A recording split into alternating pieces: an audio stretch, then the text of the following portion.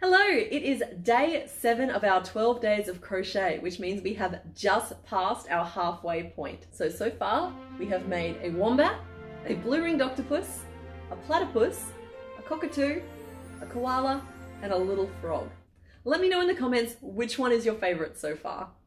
Now let's open box number 7 and see what we're making today. Ooh, this one closest to me. So this is box number 7.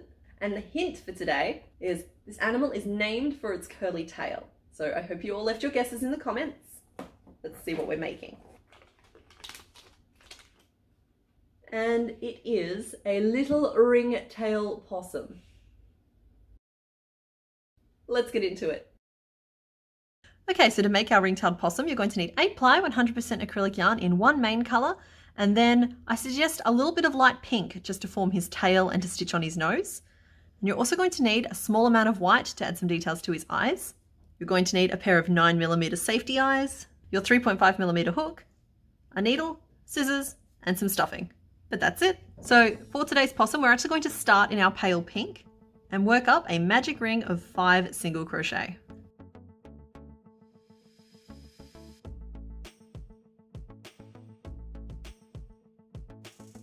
Now in that 5th stitch, we are just going to change to our main possum color. So I'm just going to frog that 5th stitch and we're going to work a color change. So we do that by inserting our hook through the magic ring, yarning over and pulling up a loop of our pink. And we hold that out of the way and grab a strand of the color we're changing to, which for me is this like juicy watermelon color. It's delicious.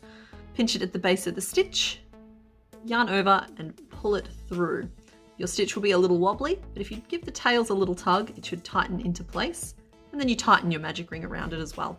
So what you should have there is a finished single crochet all in the same color, and then your new color on your hook ready to go. Now if you want to simplify this, all you have to do is make the whole thing in your main possum color and then just stitch on a pink nose afterwards. So for round 2, we're going to work 5 single crochet around.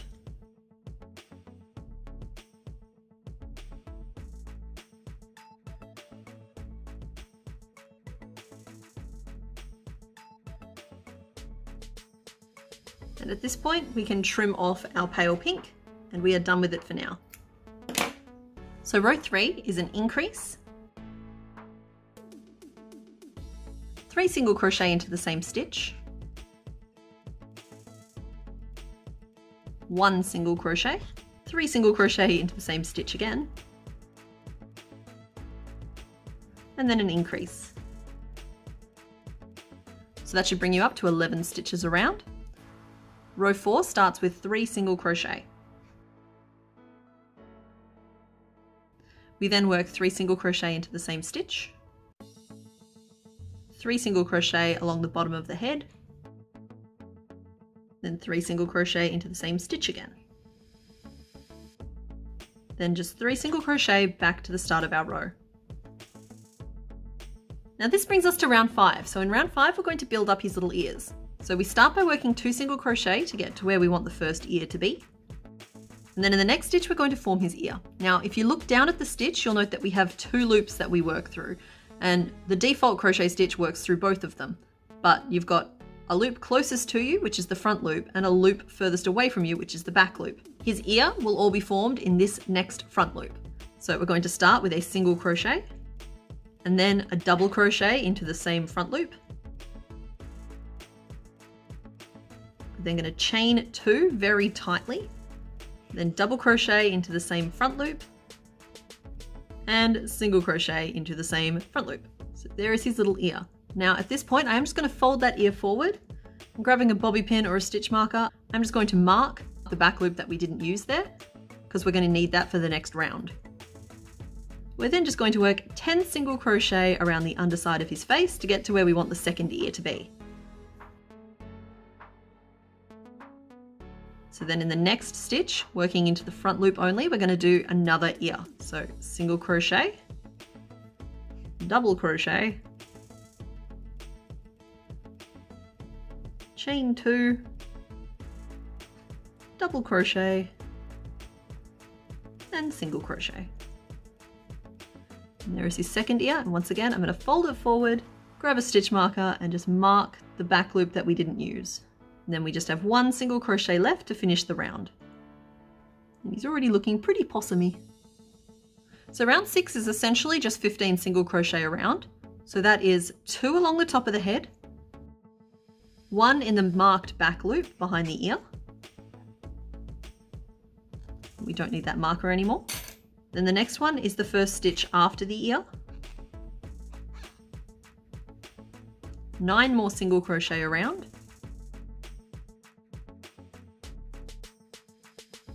Fold the ear forward, 1 single crochet into the second marked back loop, and then 1 single crochet into the first stitch after the ear. So that row has locked in our little ears and also given us a good foundation row to work on for the rest of the possum. So that brings us to row 7, which is 2 single crochet, 3 single crochet into the same stitch, and that should fall directly behind that first ear. 1 single crochet, and then we're going to single crochet 3 together. So that's basically an extended decrease, and I use the invisible form of it, which just means I'm going to slip my hook through the next 3 front loops, yarn over and pull up a loop through all 3, and then yarn over and finish off my decrease. We're then going to work 2 single crochet along his chin, and then work another single crochet 3 together. 1 single crochet, and then 3 single crochet into the same stitch, which should fall behind that second ear. And then 1 single crochet to finish the round. So that's where we're at the end of row 7. And then in row 8, we're going to make his first 2 feet. So we start by working 3 single crochet and then an increase. And then 2 single crochet, which will bring us down to where we want the first foot to be. So we're going to work these feet as 3 double crochet clusters. So by now you've definitely worked 5 double crochet clusters, and I think you've worked treble crochet clusters, but I think this might be a new one. So we start by yarning over, inserting our hook through the stitch, yarning over and pulling up a loop. So you've got 3 loops on your hook, yarn over and pull through the first 2 loops. So that is our first double crochet stub, and we're going to do that twice more, and each one will add a new loop to our hook. So there we go, we have 4 loops in total. Then we're going to yarn over and pull through all of the loops on our hook, and then chain 1 to lock the stitch in. So that is our first little foot. We're going to work 2 single crochet to get to where we want the second foot to be. And we're going to work another 3 double crochet cluster.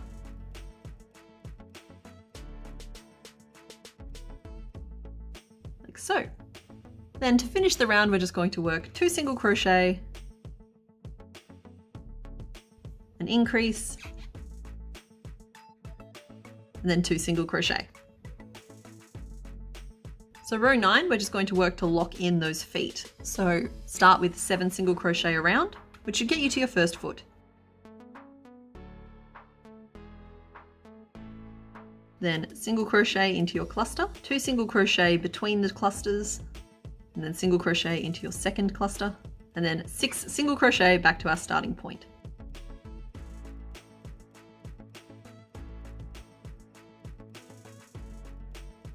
So at this point, we should have 17 stitches in our round, and we're just going to stop and insert our eyes. So your eyes are going to go into row 3 on either side of that nose. And snap our backs on. I have 4 visible stitches between mine, but as long as they're nice and far apart, you'll get that possumy look. So now you can go ahead and work rows 10 and 11. They are 17 single crochet each. So in row 12, we're going to be forming his second pair of feet, but we start with 8 single crochet around. I lost count there, but I think that's 8. We're then going to work another 3 double crochet cluster.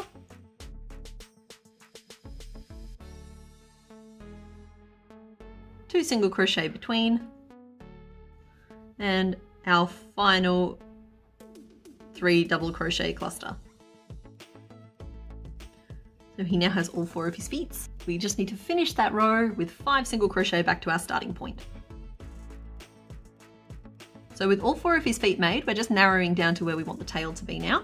So then for row 13, we're going to start by single crocheting 3 together, then working 4 single crochet down to where our foot is. So the next stitch is a decrease, and we work that using the final stitch before our foot and the cluster stitch itself. So there's our decrease. We work a single crochet into each of the 2 stitches between the feet. Then we're going to do another decrease using the cluster stitch and the first stitch after the cluster stitch, and finishing our decrease. There we go. Then just 4 single crochet back to the start of our row.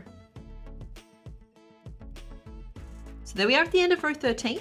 Our opening should be down to 13 stitches, and we are just going to add a little bit of stuffing at this point.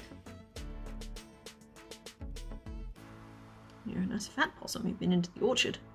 With that done, we just need to finish narrowing off the body down to the tail. So you can go ahead and work rows 14, 15, and 16. Here we are at the end of row 16, and we should be down to just 6 stitches around. So in the final stitch of row 16, we are actually going to change back to our pale pink. So I've just frogged that stitch, and we're going to work a color change. So insert our hook into the stitch, yarn over and pull up a loop, hold that color out of the way, grab a strand of the color we're changing to, pinch it at the base. It can be a bit of a tight fit, but you are allowed to pull it out of position.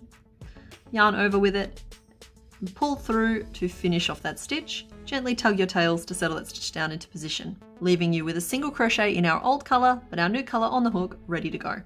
So now that our pale pink is attached, we are going to work our first row of 6 single crochet around.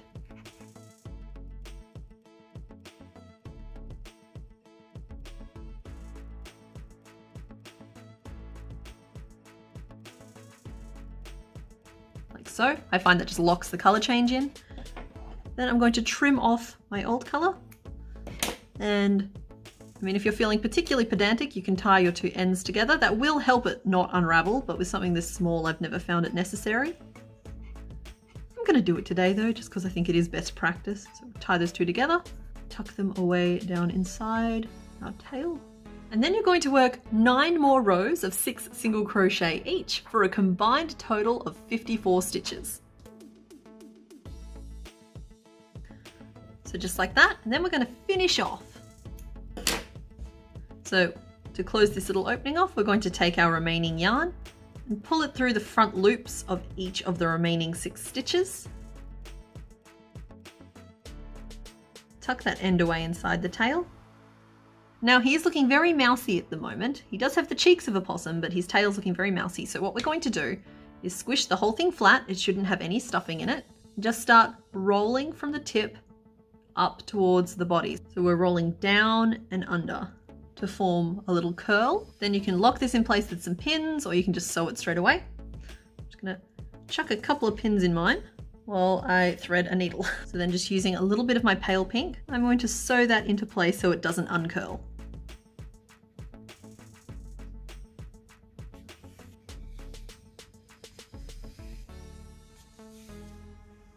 And just trim off and tuck away any ends. And last but not least, we are going to use a little bit of white to add the whites of his eyes. And there's our little ringtail possum. That works, it works. Okay, so that is our ringtail possum. I hope you had fun making him with me today. Your hint for day 8 is, this creature was named for the mother of all monsters in Greek mythology. Leave your guesses in the comments down below. Okay, bye.